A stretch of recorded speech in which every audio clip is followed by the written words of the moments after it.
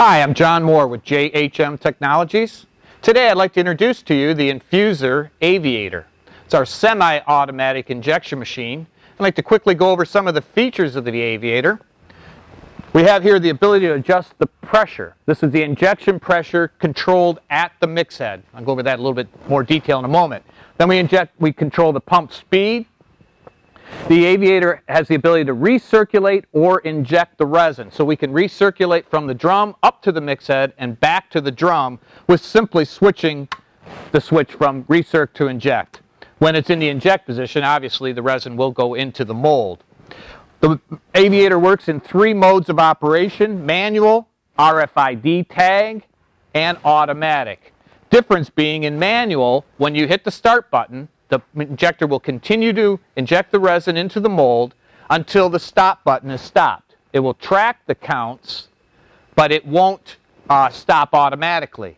In the RFID position, you'll see just how simple that is to use when we begin molding a part, but there we take the tag off the mold, set it on the reader, and the operator simply pushes one button and the machine automatically knows exactly how many counts or how many strokes or exactly how much resin will go into the mold.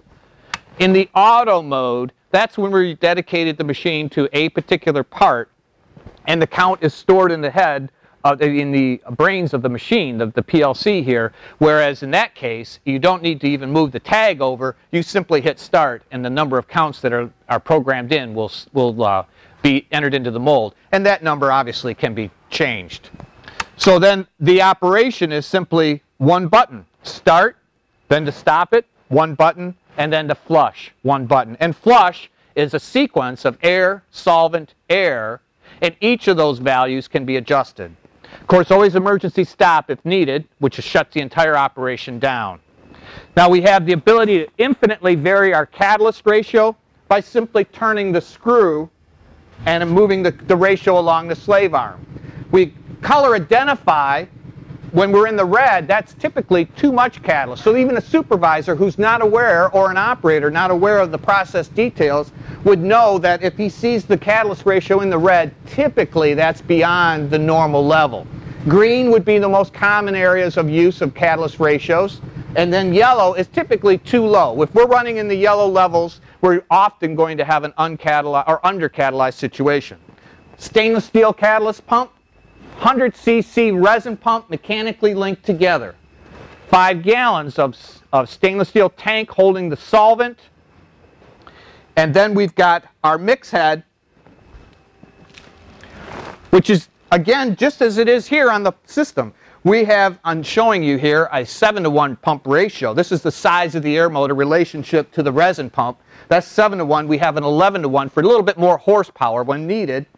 But then that is common on the Aviator as well as our flagship machine that you can see on another video, the PRG, which is fully automatic. Again, this is semi-automatic. So we also have on our mix head the catalyst valve, which allows us to recirculate the catalyst. The resin valve allowing us to recirculate resin or inject into the mold. Then once the components come together inside the mix head, they're mixed inside the static mixer, leaving the gun head as a single mixed component of catalyzed resin. Here we have a very precise injection pressure control. Now we're the only one on the market that offers a pneumatic control that gets us down to the level of sensitivity we need for light RTM to take full advantage of that process. We have that here with the IPC. Then we have the RFID reader, which you'll see Don, our operator here, showing you how to use that with simple, same buttons you have there: start, stop, and flush. Now, just to quickly go over the brains of the system, as it were, we also allow counts to be displayed, the elapsed time to be displayed, and the flow rate to be displayed. And it's that flow rate that sets us apart for giving you the process controls you need. Flow rate is the critical factor, with pressure being the upper limit that we react to, and the machine, as you will see, will automatically slow itself down if the pressure sensitivity is such, or the injection pressure is greater than we've set the sensitivity to react to. So what I'd like to do right now is introduce to you Don Walker. Don's been in the industry for 25 years and will show you how to make a part using the light RTM process with all the advantages that come from the Infuser Aviator from JHM Technologies. So now I'd like to introduce Don. He's going to begin making this tub. This tub is for the medical industry. It's a cell saver machine, and this is a collection tub. It's already been gel coated, so that's done ahead.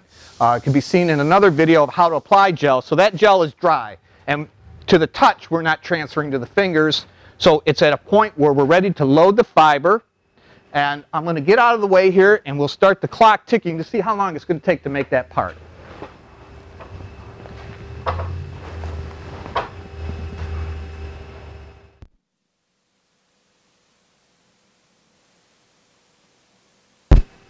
Now you notice what Don's doing there. He's forming the fiber around the details of the part cavity. In this case, the cavity is a male